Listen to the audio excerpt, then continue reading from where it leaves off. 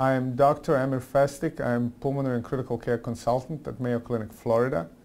I'm a principal author of a study entitled Prehospital Use of Inhaled Corticosteroids and Point Prevalence of Pneumonia Among Patients at Risk for ARDS. This study will be appearing in Mayo Clinic Proceedings soon. Okay. There has been a clinical concern regarding the risk of pneumonia among patients that take inhaled corticosteroids. The previous studies showed significant associations, mostly among patients with COPD and some with asthma as well. However, previous studies did not address multiple possible confounding factors that may have influenced that risk. Also, previous studies did not necessarily use radiographic diagnosis of pneumonia, and they depended mostly on diagnosis achieved on clinical grounds, which is not specific. Therefore, we decided to do a secondary analysis of a large cohort of nearly 6,000 patients who had risk of acute respiratory distress syndrome and were admitted to the hospital. Previous studies also did not specifically look into patients who had pneumonia requiring hospital admission. What we found is that although unadjusted risk was present, and it was nearly 3 times higher for those who were taking inhaled corticosteroids compared to those who were not taking inhaled corticosteroids prior to hospital admission, that this risk, once adjusted for pertinent clinical covariates, was significantly reduced and became statistically non-significant. The subgroup analysis in our study showed that patients with COPD had the highest risk of associated pneumonia. This risk, however, was not statistically significant. The lowest risk was seen in patients with asthma. Both of these findings fit existing literature on a topic. We also described a novel group of patients without known diagnosis of COPD and asthma, and about 3.5% of these patients were taking inhaled corticosteroids. Post hoc analysis showed that these patients had different propensity for inhaled corticosteroids even when COPD and asthma were taken out of the analysis.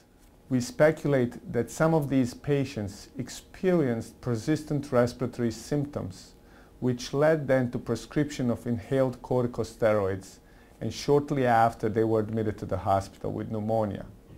What this means is that physicians should focus on possibly developing pneumonia more so rather than only focusing on symptoms of bronchospasm when approaching these patients in ambulatory settings. We think that, although not definitive, our results could bring some psychological relief to the patients taking inhaled corticosteroids.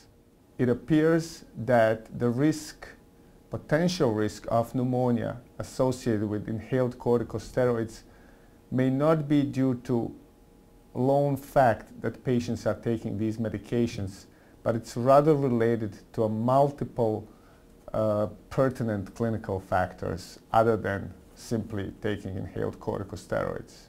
Future prospective studies should better address the issue of pneumonia in patients who take inhaled corticosteroids. At this point, this link does show possible association.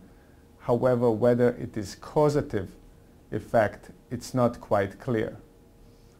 Also, different underlying diagnoses such as COPD versus asthma and different preparations of inhaled corticosteroids, both doses and generically speaking, may have different results.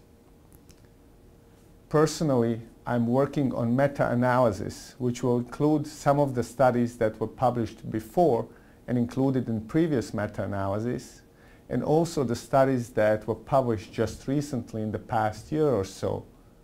I expect that this meta-analysis may answer some of the questions and also direct scientific community for further research on the topic. The risk of pneumonia in patients taking inhaled corticosteroids that was described previously is at least in part related to other important clinical factors such as comorbidities, demographics, and concurrent medications. Once these factors are taken into account, the risk of pneumonia among patients who take inhaled corticosteroids is significantly reduced. We hope you found this presentation from the content of Mayo Clinic Proceedings valuable.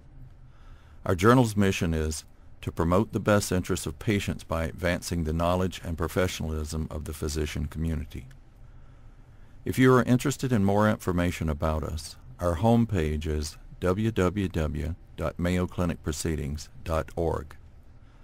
There you will find access information for our social media content, such as additional videos on our YouTube channel or journal updates on Facebook. You can also follow us on Twitter. More information about healthcare at Mayo Clinic is available at www.mayoclinic.com. This video content is copyrighted by Mayo Foundation for Medical Education and Research.